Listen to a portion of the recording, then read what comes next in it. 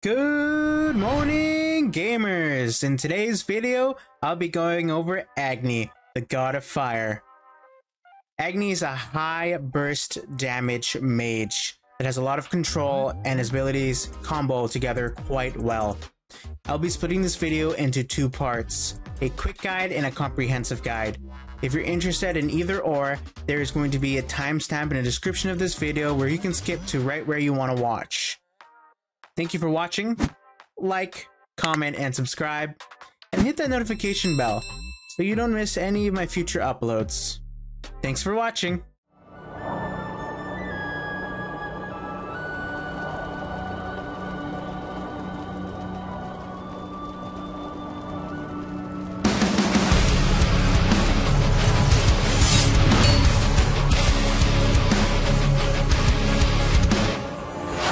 We're going to kick this video off with the quick guide to Agni.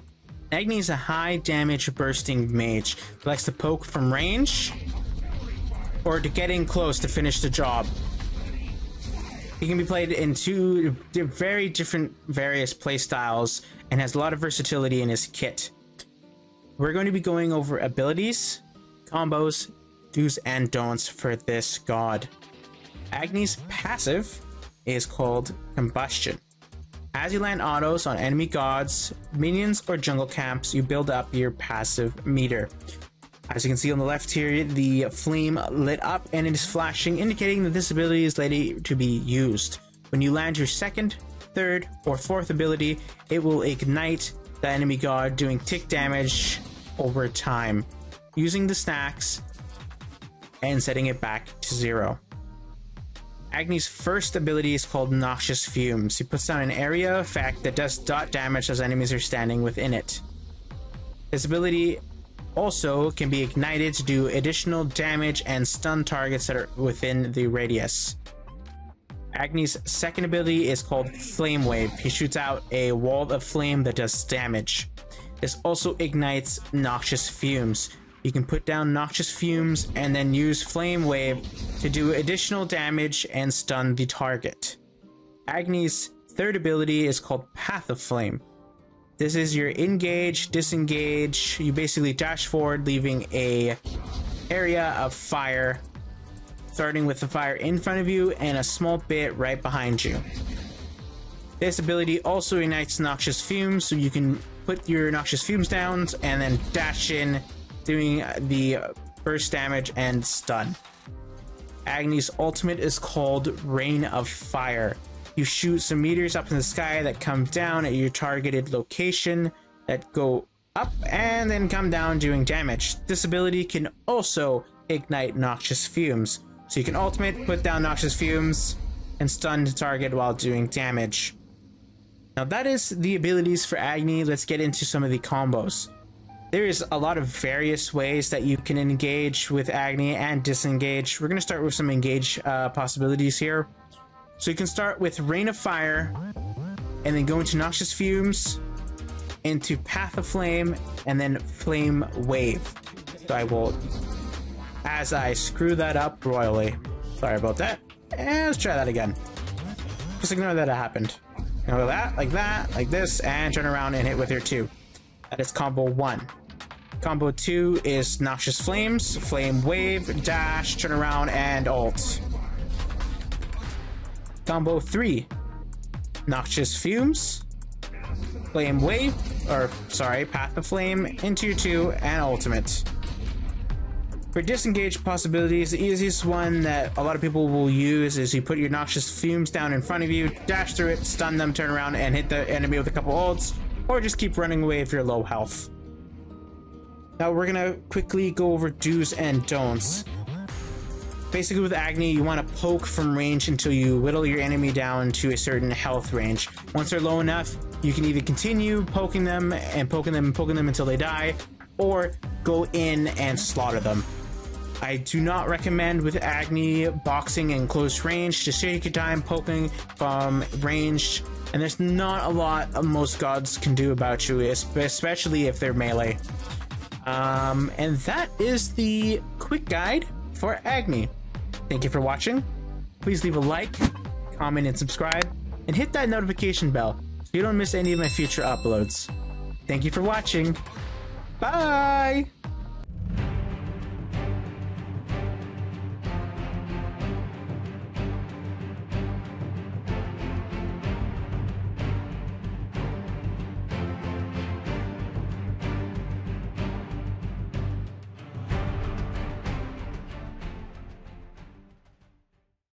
Welcome to the comprehensive guide to Agni, the god of fire. Now, we're going to be going over his passive and all of his abilities in detail, telling you exactly what they do, what they provide, cooldowns, damage, etc. and etc. I'll be going over combos, do's and don'ts, all that lovely stuff, so just hang in there and enjoy this video. Now, Agni's passive is called Combustion. Every time Agni lands an auto attack on an enemy god or a minion, he builds stacks of his Combustion. As you can see, that flame on the left above your avatar picture started to grow as I was landing autos on this Odin. You get 2 stacks of this passive on enemy god hits, and 1 per minion or jungle camp auto hit. When you have full stacks of this ability, your second ability, Wall of Fire, and your fourth ability, Rain of Fire, will ignite the enemy, causing them to take tick damage for a couple seconds.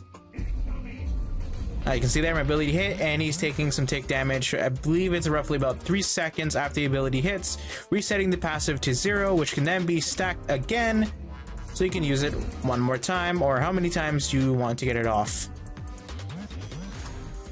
Agni's first ability is Noxious Fumes. Agni generates an area effect at his targeted location that does tick damage when enemy gods come into contact with the radius.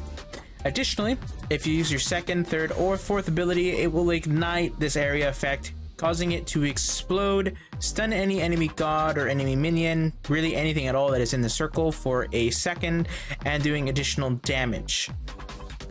This is what it looks like. Very simple. I stunned him, he took some damage. We're gonna quickly go over these stats. So at level 1, the tick damage is 10 with 50 at max rank with additional magical scaling. The explosion damage is 20 at level 1 with 100 at max rank with additional magical scaling. The fume duration is 10 seconds, and the stun is a flat 1 second at all ranks. Agni's second ability is Flame Wave. You basically shoot a wave of fire in front of you. As you can see, the reticle in front of me. Basically, when you activate the ability, it takes a couple seconds to wind up and then shoots the ability forward, doing damage. This ability also combos with Noxious Fumes to ignite it, doing additional damage with it. We're gonna go over these stats. Very simple, not a lot to go over with Flame Wave. It really just does damage. So at rank 1, you do 90 damage, and at max rank you're doing 290 with additional magical scaling. Agni's third ability is Path of Flames. This is your escape and your initial clear. Just make sure when you're dashing, you're not dashing towards the enemy, you're dashing away from the enemy. So when you activate the ability, Agni dashes forward, leaving a trail of fire. He leaves a small trail behind him, and then the rest of it in front of him. Any enemies that come into contact with this area of effect or you dash through will start taking burn damage every half a second. Basically, it's adding tick damage to them. I find that this ability, to get the best effect out of it, is to put your Noxious Fumes down and then dash through an enemy, forcing them to standing in it for a couple of seconds. That tick damage lasts for, I believe, approximately 2 seconds.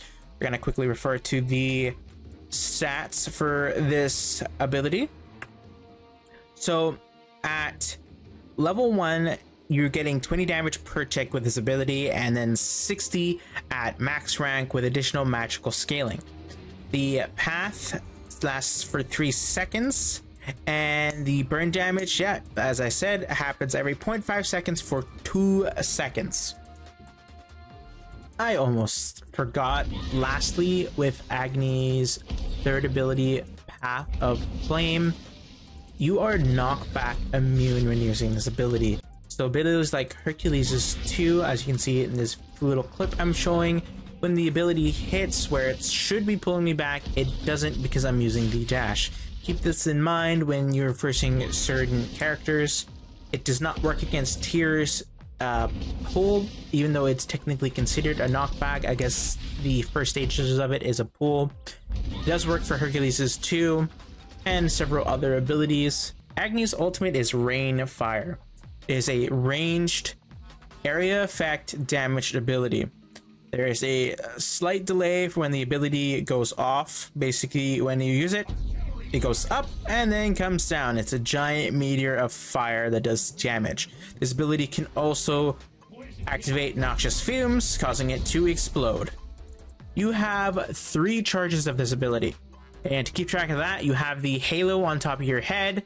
In this skin, as you can see, it's little missiles. So every missile there is how many charges I have. Or you have right below where your combustion meter is, the 3 rocks. That also is your indicator for how many charges of your ultimate you have. We're gonna quickly go over the stats. So at level 1, this ability does 140 damage, and at max rank it does 300 with additional magical scaling. You can have a max of 3 halos at any time. We're gonna be going over leveling order and combos. Now, in terms of maxing abilities, I like to max Flame Wave first, then Path of Flames, Combustion third, and Rainfire last. Now, in terms of leveling in Conquest from levels 1 to 4, I'd like to put 1 point into Flame Wave to start off at level 1, then my second point into Path of Flames, third point into Noxious Fumes, and then my fourth ability point into Flame Wave, and then at level 5 putting it into your ultimate, and then proceeding to max out Flame Wave. Now, there is a lot of combos you can do with Agni. This is why he's my favorite mage in the game. So we're gonna go over them one by one. So depending on the situation, you kind of have a lot of room to think about what you're gonna do to either engage or disengage. So we'll start with some engages. Rain of Fire, and then go into Noxious Fumes, into Path of Flame, and then Flame Wave. So I will, as I screw that up royally. Sorry about that. And let's try that again. Just ignore that it happened. Go like that, like this, and turn around and hit with your 2. That is combo 1. Combo 2 is Noxious Flames, Flame Wave, dash, turn around, and ult. Combo 3, Noxious Fumes, Flame Wave, Path of Flame, into your 2, and ultimate. For disengage possibilities, the easiest one that a lot of people will use is you put your Noxious Fumes down in front of you, dash through it, stun them, turn around, and hit the enemy with a couple ults, or just keep running away if you're low health. Last but not least, do's and don'ts for Agni. Now, I see this happen quite a bit, and it's just basically Agni players, I guess, being really impatient. In the early stages of the match, don't be as aggressive until you get your ultimate. Your ultimate is really your easiest way to engage, and you kind of need all your abilities to be as effective as you can be with Agni. So if you can, at the beginning of the match, just try to farm and hit your ultimate. Once you have it, feel free to start poking your enemy down as much as you want and trying to get kills and being a lot more aggressive. Until then, try to be a little bit more passive. That doesn't mean you shouldn't be poking them or doing damage to your enemy god within lane.